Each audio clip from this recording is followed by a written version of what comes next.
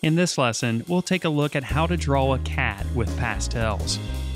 We'll start with a contour line drawing using white pastel pencil on Canson Mi-Tente's pastel paper. We'll work on the smoother side of the surface. We'll start in the area of the eyes since this will be the focal point, and we'll start with a light application of light blue. Over the top, we'll add a bit of Van Dyke brown for a bit of variety, and to darken the value slightly, we'll add an application of dark gray. A few bits of cobalt blue are also added. We're working quickly here, just applying various colors to build up depth in the color, and of course to develop the colors that are observed. We'll add a bit of lighter value on the lower portion of the eye, and to do this we'll apply a bit of the white pastel pencil over the top. We'll add a couple of highlights before proceeding any further with the white pastel pencil, and then we can develop some of the darker values. We'll start with the pupil, and for this we'll apply a black pastel pencil. Around the edges there's a dark outline, and there's a few dark shadows on the upper portion of the eye around the highlights.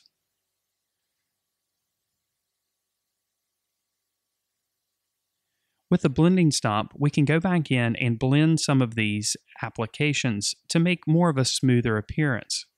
We're just basically working the pastel applications into the tooth of the paper. We'll soften up the edges around the pupil as well. And then we can pull some of that dark black into areas of the eye, darkening the value in areas.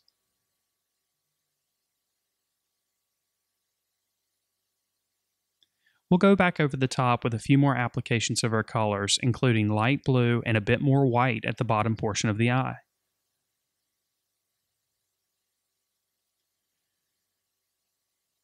And then back with the blending stomp to darken up some of the values further before moving on to the next eye. We'll approach this eye with the same procedure.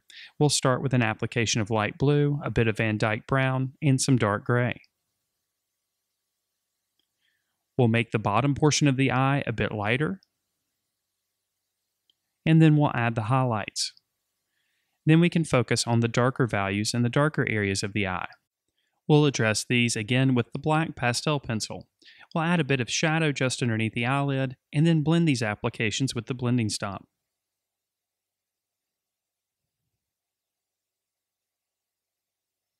The blending stomp works the pastel material into the tooth of the paper, creating a smoother appearance and a more representational one as well.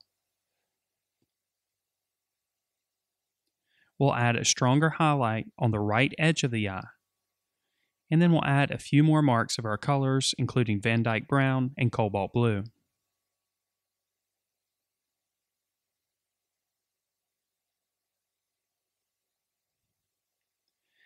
For the upper eyelid, we'll add a bit of the color light flesh, and then we'll add just a bit of pink.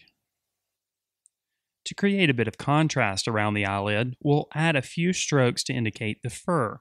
We'll do this with the white pastel pencil initially. Now we can evaluate the upper eyelid, and we see that it needs to be a little bit darker, so we'll add a bit of Van Dyke brown here. Now we can move on to addressing the first ear. We'll start with the left ear. Since this is a slightly larger area, we can cover it with a traditional stick pastel. I'll start with an application of flesh, work it in with my finger, and then over the top an application of burnt sienna.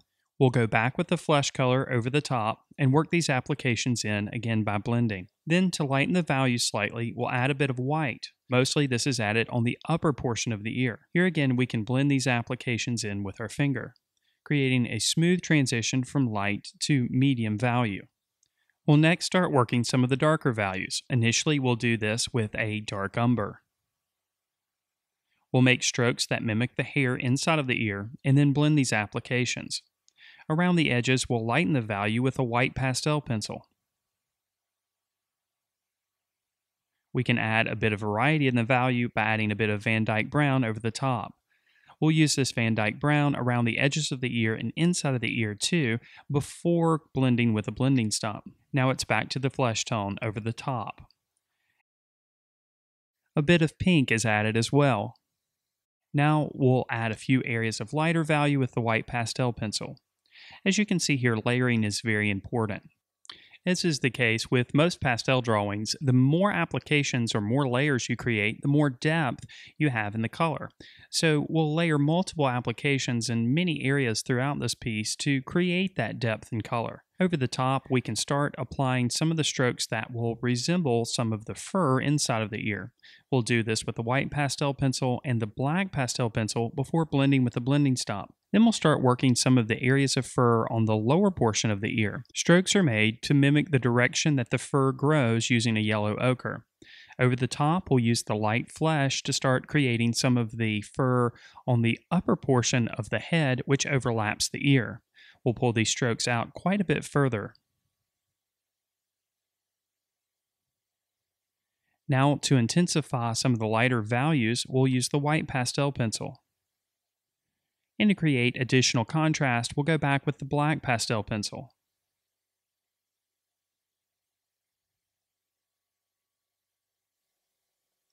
We'll continue making strokes with the black pastel pencil to mimic the fur on the upper left-hand portion of the head. Again, these strokes are pulled in the direction that the hair grows, and these are relatively short strokes as well. Over the top of these applications, we can start to develop a bit more variety in the color by adding some additional applications of the yellow ochre and light flesh. In areas, we'll add just a bit of burnt sienna as well. To make a few lighter areas of hair, we'll use the white pastel pencil.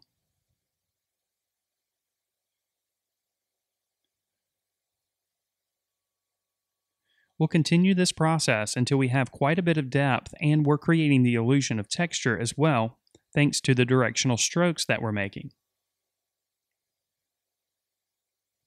Again, a bit of light flesh underneath the eye and around the side of the face. Then over the top, a bit of yellow ochre to add a bit more depth. As we develop the fur around the face, we're paying special attention to the directional strokes implied by the fur. Of course, these directional strokes will change direction according to the change of direction that happens on the fur. Not only will these strokes create the illusion of texture, but they also help to create the illusion of form as well. Often, these directional strokes will change direction according to a change of form on the face. We'll continue switching back and forth between our different colors: black, light flesh, yellow ochre, and burnt sienna. We'll also apply a few applications of white in areas as well. Now we'll blend these applications using the blending stop, again pulling the blending stop in the direction that the hair grows. Then we'll go back with additional applications. As you can see here, this process is a patient one. It's important to take your time and allow the layers to do the work for you. With a sharpened white pastel pencil, we can add a few highlighted areas of fur. We'll define the edge of the left side of the face a little bit further with the white pastel pencil as well, as bits of light are reaching around the face and creating this outline. Then we'll continue with our directional strokes on the face just underneath the eye, and then around to the upper portion of the head. Again, these directional strokes change direction according to the form of the head. We'll continue this process throughout the rest of the face using the white pastel pencil. Now we'll address the second ear, and we'll do it in the same manner that we addressed the first. We'll start with a flesh color, apply it, and work it in with our finger. Then over the top, just a bit of burnt sienna. To darken some of the value, we'll apply the burnt umber. And then a bit of pink in areas. We'll add a bit of white here as well.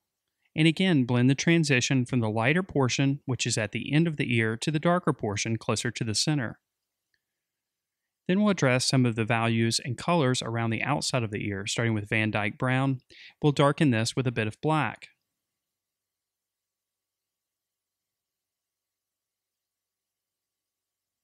We'll add the black in a couple of other areas within the ear as well, and then gently blend these applications into the tooth of the paper using the blending stop.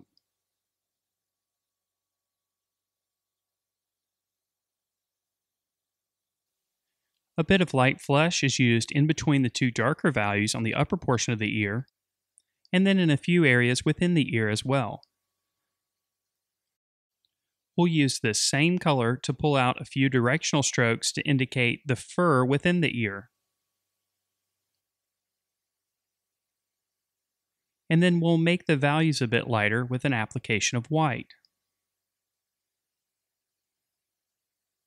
We'll stick with the white pastel pencil and create a few more directional strokes, indicating the edge of the head, differentiating it from the ear behind it. Now we can turn our attention to the nose, and we'll start with an application of sanguine.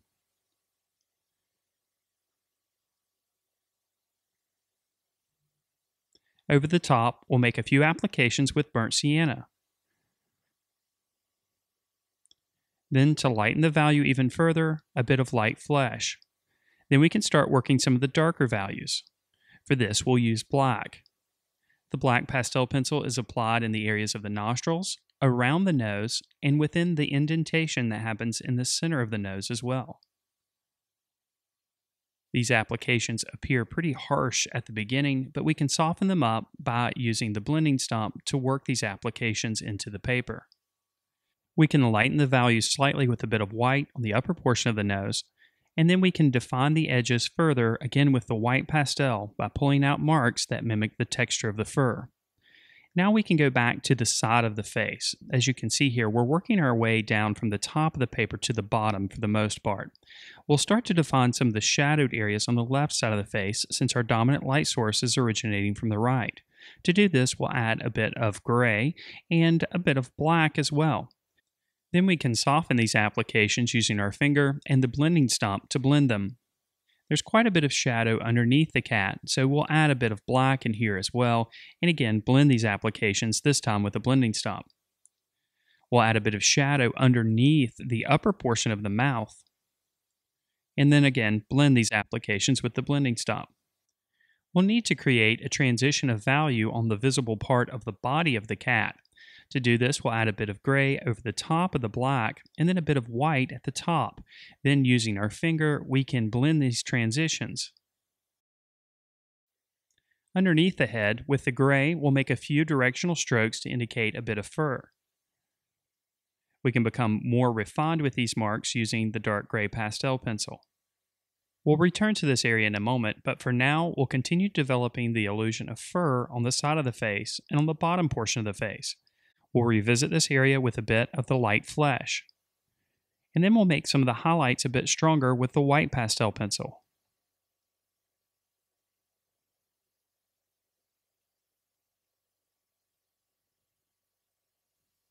Using the blending stump, we'll blend a few of these applications, again pulling the blending stump in the direction that the hair grows. We can make the shadow underneath the upper portion of the lip a bit stronger with an additional application of the black pastel pencil. With the blending stump that already has quite a bit of black pastel on it, we can create a few impressions of indentations for the whiskers. We can refine these shapes using the white pastel pencil. We'll define the edge of the head a bit further, differentiating it from the body using the white pastel pencil. We'll ease the transition from light to dark on the body with an additional application of gray and blend this in with our finger. Then over the top, we'll use the light flesh color to further define the lower portion of the head of the cat. The same color is used to create some longer strokes to give the impression of the fur on the body. We'll create a stronger highlight on the upper portion of the body using the white pastel pencil. Even on the lighter side of the face of the cat, there are a few areas of slightly darker value. We'll address this with an application of the gray pastel. Then, over the top, we'll use the white pastel pencil to pull out directional strokes. Before putting the finishing touches on the fur, we'll revisit the eye and increase the darkness of the shadow just underneath the eyelid on the right eye. Again, we'll blend this with the blending stump. And again with the blending stump, we'll blend all the applications of fur that are remaining, resulting in a more natural appearance. Now, of course, we'll need to add a bit of color underneath the cat, and for this we'll use a light cream color. Of course, we'll blend these applications with our finger before establishing some of the darker values. The darker values are established with a darker brown. Then for highlights, we'll add a bit of white, and again blend these applications. With some color underneath the cat, we can now go back and refine some of the shadowed areas underneath the head and body. We'll do this again with the black pastel pencil. These areas are gently blended using the blending stop. We can then refine the edge of the head using the white pastel pencil, overlapping the color that we just laid down. Now we're ready to add those long whiskers. We'll make sure that our white pastel pencil is nice and sharpened, and then we'll pull deliberate strokes out from the head, overlapping the background.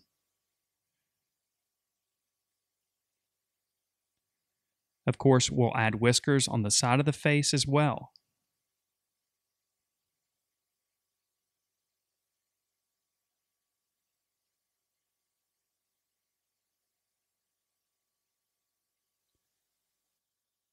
A few darker and shorter whiskers are added with the black pastel pencil. And now our pastel drawing of a cat is complete.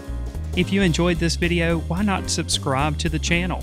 And if you want to learn even more, then I encourage you to check out our comprehensive membership program, which includes video courses, weekly live lessons, ebooks, lesson plans, and much, much more. To learn more about the program, just click on the button in the center of your screen or click on the card in the upper right-hand corner. Thank you so much for watching.